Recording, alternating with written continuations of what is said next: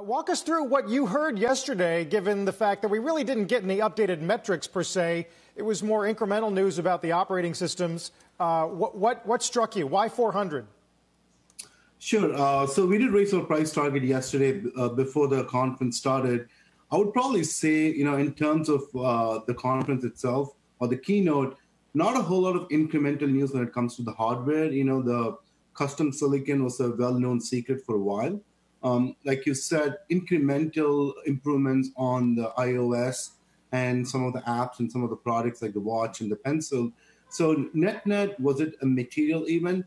Probably not. At the same time, it was definitely incremental, and it kind of reinstates the fact that, or reinforces the fact that this is one of the reasons why people love being in part of the Apple ecosystem, which is, they keep giving you more and more additional benefits, which makes it very difficult to leave it.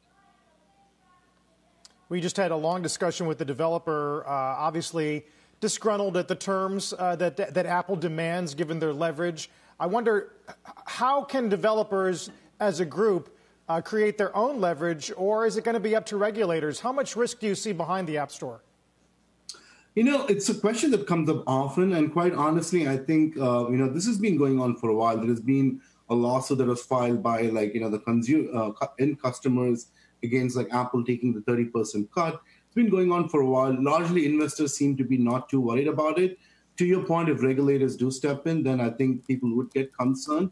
But at the end of the day, the reality is that for smaller developers, the ecosystem that Apple provides and the broad swath of install base of users that it can touch is pretty impressive. And so for many of them, it is very key. Arguably, the larger ones are ones who can probably have their own other options. But I would say, largely speaking, most developers, it does give them a good channel to touch upon a whole huge swath of the install base. Krish, good morning. It's John. To my eye, the biggest risks that Apple is taking on, the biggest risks are platform related, the transition to its own chips and the need to transition developers at the same time. The transition to more focus on a services model and transitioning developers in the App Store to however it's going to clarify these rules. How much do you factor those transitions and the risk associated with them into your model?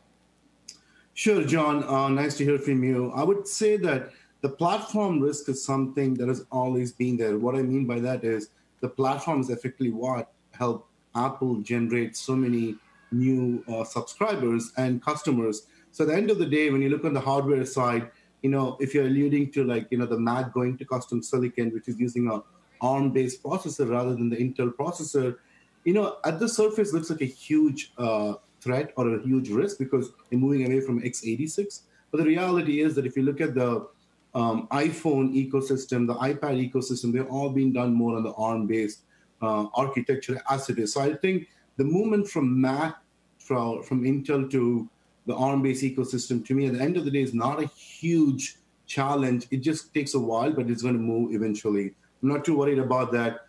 To your point, I think we'll have to see how the thing shakes out with the developers. And, if ends up being Apple takes a smaller cut, however, that plays out. And the services side, I think the existing install base of your loyal install base of iPhone and hardware users are the ones where they're first targeting with the services opportunity. And then eventually you start getting incremental new subscribers when it comes to TV Plus or et cetera, who are not legacy Apple iPhone users. But at the end of the day, I think the services story is here to stay. To your point, the developer question does come up every once in a while, and I think we'll have to take it as it comes.